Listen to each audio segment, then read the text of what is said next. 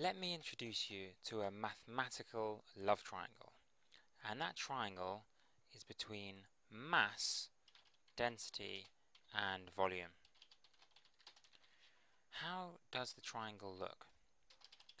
At the top we have mass. Beneath mass we have density multiplied by volume. What we need to do to complete our triangle is simply draw a line in between, and that line represents divided by, and then our triangle is almost done. I don't really know why I call it a love triangle. They may or may not love each other, but you get the idea. Let's complete our triangle. Now, if you want to find the density or volume or mass of an object, what you need to do is simply cover up the part of the triangle that you're looking for. Say we were looking for volume. We'd get our thumb and then cover up volume on the triangle. What's left over? What we have left over is mass divided by density. So that's what we'd have to do. What if we were looking for the mass of an object? We would cover up mass and we'd be left with density multiplied by volume. Let's see if this works in action. In our question we have something like, let's change colour, the volume of sulfuric acid in a jug is 500 milliliters, and roughly speaking its density is 2 grams per cubic centimeter. We need to work out the mass. Work out the mass of sulfuric acid.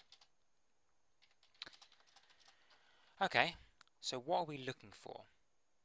We're looking for the mass, so we need to cover up the mass on our triangle, and we have density multiplied by volume. Just as a way to remember the triangle, you might want to create your own abbreviation.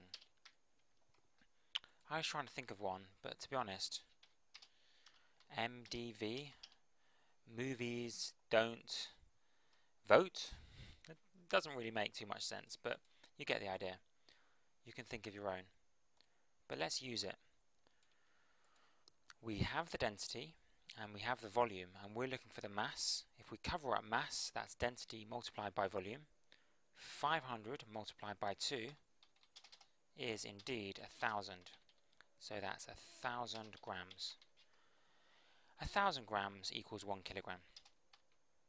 And there we go, we're done. Happy days are here. Mass, density and volume. Let's do another question though. One more, just to kind of bed in this example. I'm going to cover up what we've done and to give us some space. Okay, let's draw the question inside here. How about this time we need to find a different element.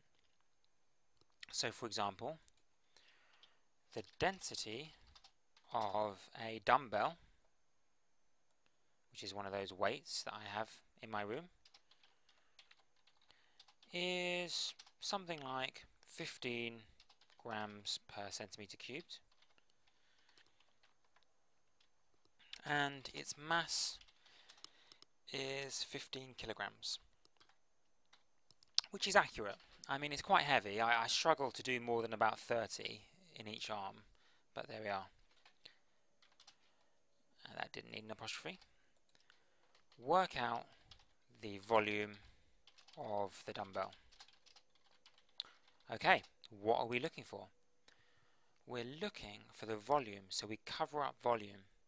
What do we need to do? Mass divided by density. The mass is 15, so do we do 15 divided by 15? Well, the mass is 15 kilograms, but the density was 15 grams per centimeter cubed. So if we're giving our answer in terms of centimeter cubed, we need to be talking in terms of grams, not kilograms. How many grams is 15 kilograms? 15 kilograms is 15,000 grams. There are 1,000 grams in a kilogram. So we got the 15,000 grams divided by the density, because it's mass divided by density. 15,000 divided by 15 equals 1,000. That's 1,000 centimeter cubed. And that love triangle turned out to be useful after all.